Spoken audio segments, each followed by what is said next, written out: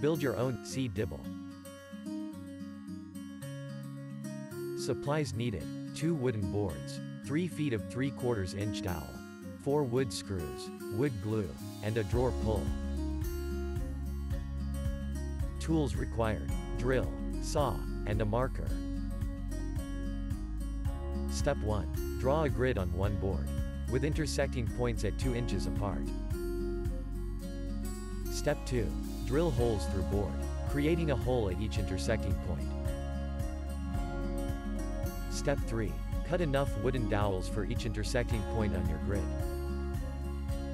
Step 4. Attach your board with the holes to the other with wood screws. Step 5. Dip one end of your dowel pieces in a wood glue and insert into holes. Step 6. Attach 1 or 2 lifting handles to the back of the dibble. You are now ready to dibble.